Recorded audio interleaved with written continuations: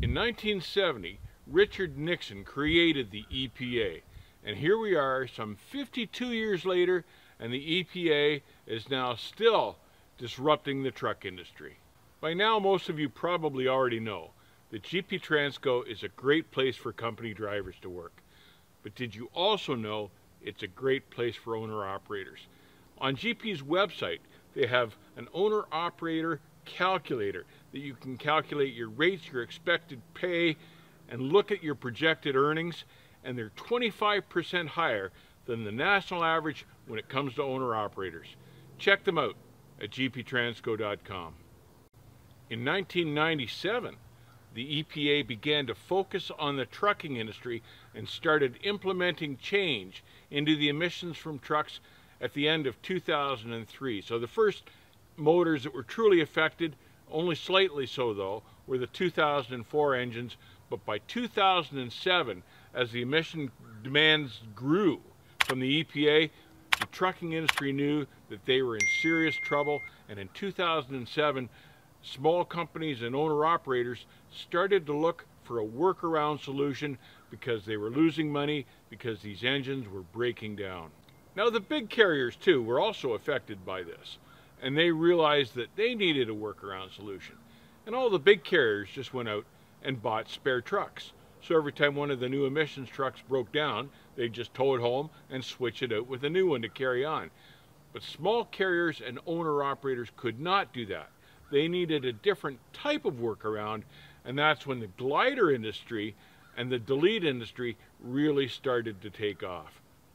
By 2010, Caterpillar quit manufacturing truck engines because they figured out that what the EPA wanted was impossible to achieve without seriously affecting the reliability of the engine. And by this point, glider kit companies like Fitzgerald were just booming because single owner operators and small fleets were fighting to survive. And they weren't breaking these laws just to be ignorant about it. They were fighting for survival, and they needed reliability, and the reliability had gone out of the new trucks. Not only were the new emissions engines unreliable, they were also adding $10,000 to $15,000 to the price of every truck.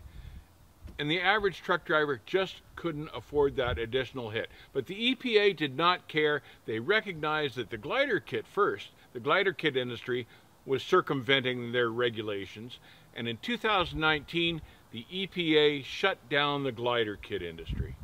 A commissioned study by the EPA, commissioned in 2021, surveyed the trucks on the road and found out that over 450,000 vehicles were still on the road using delete systems, and that they needed to clamp down now on the delete systems now that they'd solved the glider kit problem.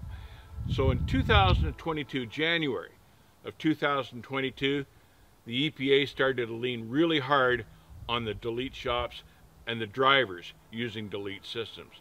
Now we have to recognize that the EPA is a national body. It's federally regulated, and the different states are in charge of their own implementation. And California, states like California, were into that well before most states caught on. They started working with CARB in around 2007. But now all the other states are starting to catch up and get on board with this stuff under the pressure of the national EPA. And now the big fines are coming to most states for truckers.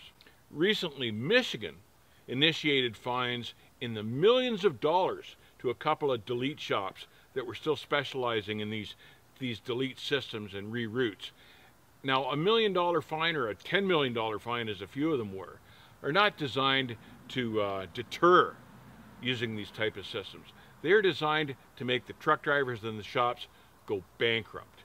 So a warning here to truck drivers: if you're still running an engine that has a delete system or a modified system that circumvent the emissions, you might want to rethink that and think about getting it changed back to factory specs, because undoubtedly sooner or later they're coming for you. It's sad to realize that after nearly 20 years they still can't get these emissions engines to be as reliable and run as efficiently as the old engines could. I'd like to thank Fred Besner, a subscriber of ours, that suggested this topic, because it is going to affect thousands of drivers. On the brighter side, I've got a good story for you. Back in the day, early 90s, I was coming out of Michigan. There'd been a fresh snowfall. It was February, I believe. It was early in the morning. I-94, I was headed west on I-94. There wasn't any traffic at all. I was loaded right heavy and I was just trucking for Jesus, making good time, sailing along. Nothing on the road. I wasn't really paying attention because the truck was getting good traction.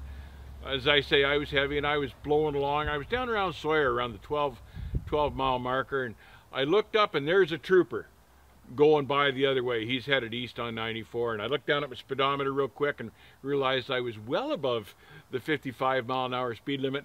Glanced in the mirror and I thought, I'm going to wait and see if he spins around to go after me. Sure enough, he hits the brakes, he dives down into the median strip, and all I see in the mirror is a huge puff of snow.